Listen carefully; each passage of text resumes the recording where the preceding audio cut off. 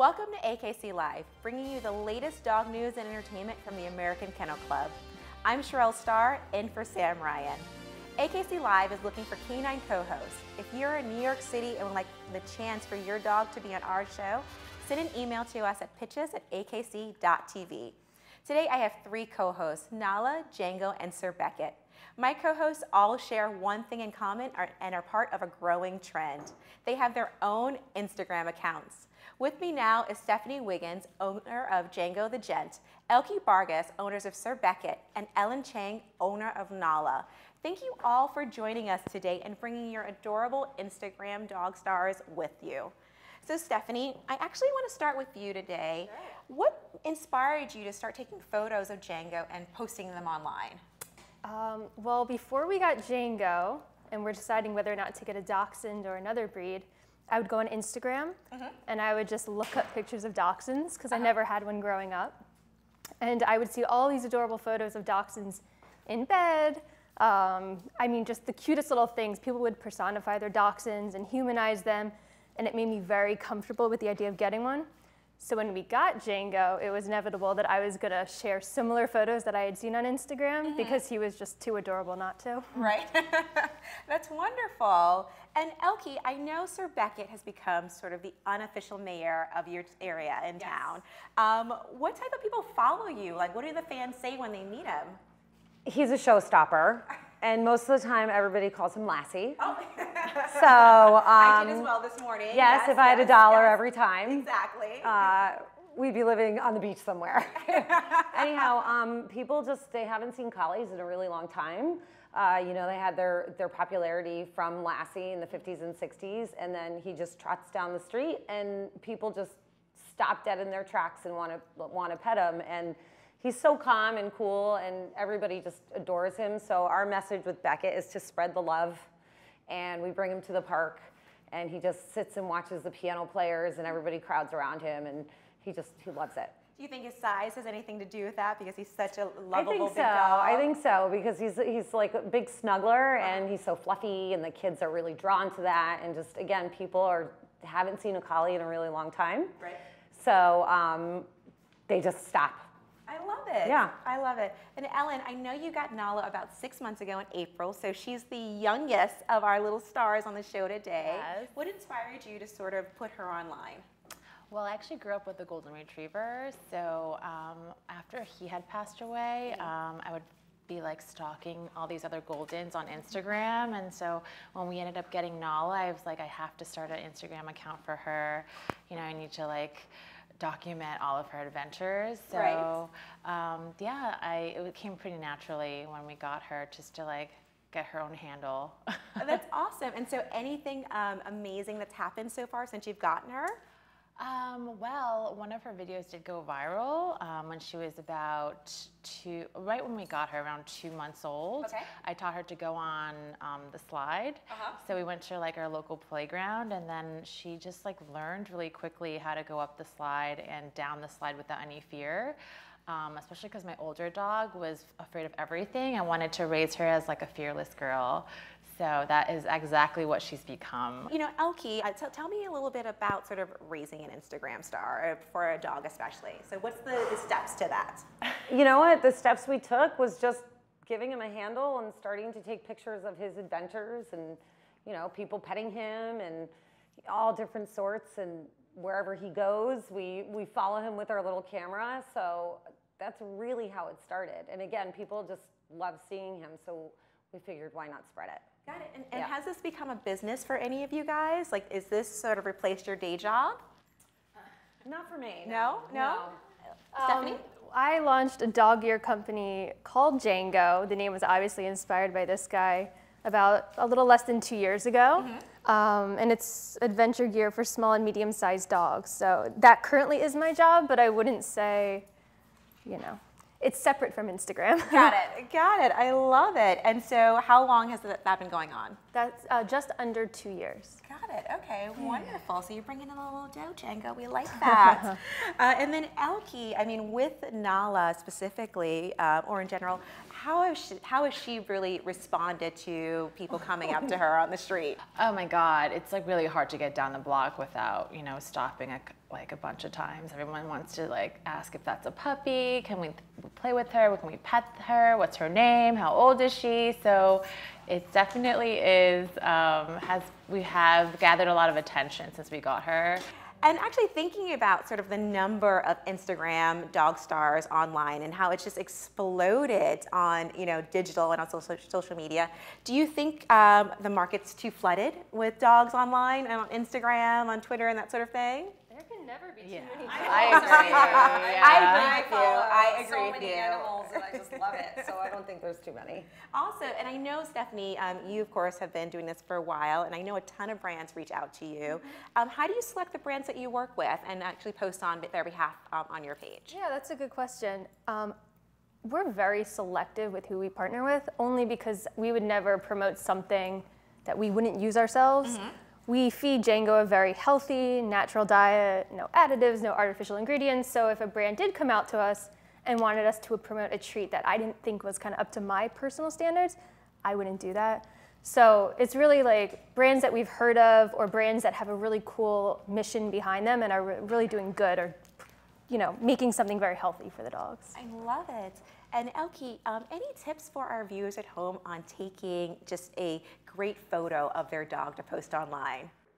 You know, I don't know if there's any tips except for treats to get their ears forward and shaking a bag. You know, it's just, and some of them are, the best ones are not planned. So very true. Yeah, so some of the candids are the best ones. So yeah, I honestly don't have any tips except treats. Great. And Ellen, do you have any tips at all? I would say, you know, just be candid, right? Like catch her when she's like doing the most natural and the silliest things, right? And her reaction to like seeing different animals out in the park or just like observing certain instances. So she's just very naturally like entertaining, I feel. So yeah, just be there at the right moment to catch it. Oh, that's wonderful. Well, that was a great set of tips, ladies. And thank you all for joining us today. And be sure to follow our furry stars on Instagram at Django the Gent, at Sir Beckett the Collie, and at Nala_the Goldie. See you all later. Thank you, guys. It's time for our fun fact. Did you know the Dandy Dinmount Terrier is the only breed named for a fictional person? A character in the novel Guy Mannering by Sir Walter Scott. In the story, Dandy Dinmount is a rough but friendly farmer who owns a couple of dogs. Today, we've talked about dogs who pose for Instagram. Most often, those canines have to remain composed and still.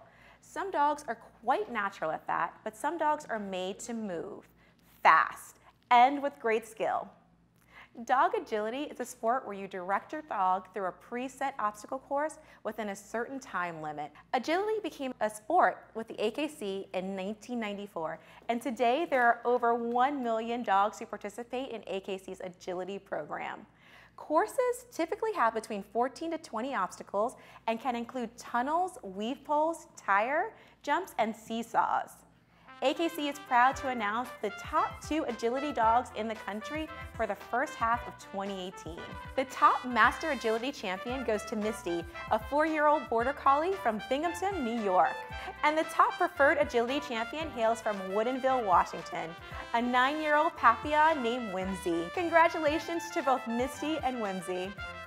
Sam Ryan had the chance to sit down with one of our agility champions to hear what it takes to be a champion team. I'm here with Betsy Lynch and Ren, the 2-time agility defending champ in the 8-inch category.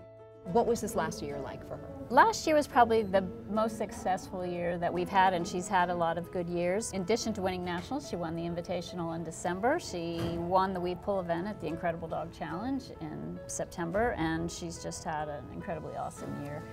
When you're the defending champion, everyone expects you to do well, so there's always a little bit of added pressure, but we like the pressure and we have fun. What is she like before she goes in the ring? Does she feel pressure? Is she excitable? What is her demeanor? She's pretty calm.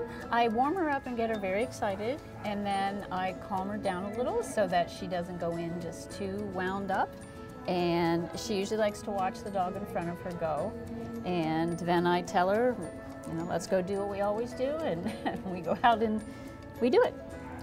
How important is your relationship with her? Oh, it's the utmost of important. We're extremely close, and you know, it pays off in the ring. We can almost read each other's minds, and she makes up for any mistake I make, and she never makes mistakes. You told me she's been doing this for as long as you can remember. Got her when she was a tiny puppy, and she didn't do agility when she was a tiny puppy, but she was learning how to learn, which is the most important thing, and just getting her to really be excited and have a lot of drive, and you know, get a reward structure in line so that when you are ready to do agility, you have a way to reward them that's very rewarding to the dog. So the relationship you were talking about in the ring, how important that is, how Right. she reads you, you read her, that is like, it's very symbiotic away from the ring as well. That's correct. What do you get from her? Oh, I get a lot of love and devotion from her. We're a team, you know, she knows we're a team, and she's very willing to do what she's supposed to do if I tell her. And I understand you have additional dogs who you train as well. Right. How does she interact with them, and does her success help them? Two of my others are older and they're retired agility dogs, but the puppy that I have, the 18-month-old, which is basically her niece, she's very instrumental in helping, and I think the puppy has changed a little bit of her demeanor, and she certainly has brought the puppy along. I just make sure that she gets to do everything first. So what does she learn from the puppy? What does she, how her demeanor has changed? I think she's just a little bit more easygoing when just out and about around people and stuff. She's very friendly. What are the expectations for 2018, and what's next for Ren? For 2018, I hope to be running both dogs at Nationals, the puppy and Ren. You know, we're just going to keep working hard and enjoying what we're doing.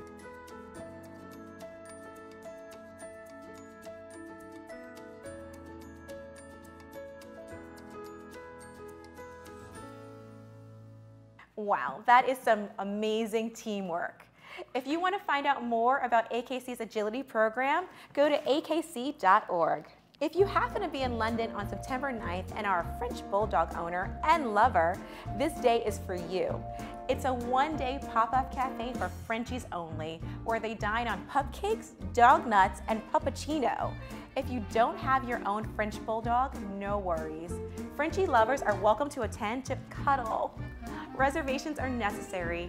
Go to pugcafe.com for more information. And if you have a French Bulldog, we want your video for the next Meet the Breeds documentary. Upload your French Bulldog footage to akc.tv/submit and we may include it. In dog sports news, the Havanese Club of America held its national specialty August 6th through 11th. Best of Breed was won by Bono, who's currently the #1 Havanese in the country and the #4 toy dog. He was also best in sweepstakes at the 2017 Havanese Club of America National Specialty. Bono is bred and owned by Raffi Schindler, Mary King, Julie Vogel, and Taffy McFadden, and is shown by Taffy McFadden. Congratulations! Oh, to be a dog? To be a dog? AKC goes off leash and asks, Dog or cat? Dogs. Dog. I prefer dogs. Dog.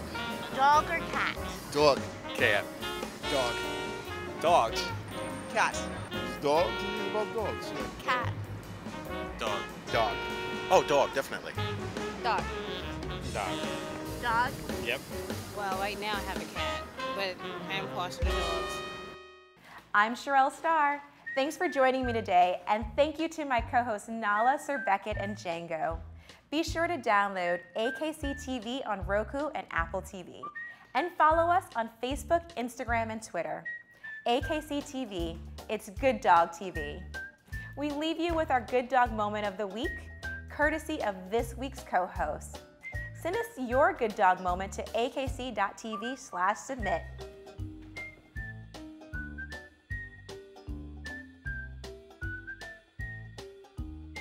Furniture provided by the dog-friendly Mitchell Gold and Bob Williams. Comfort for all.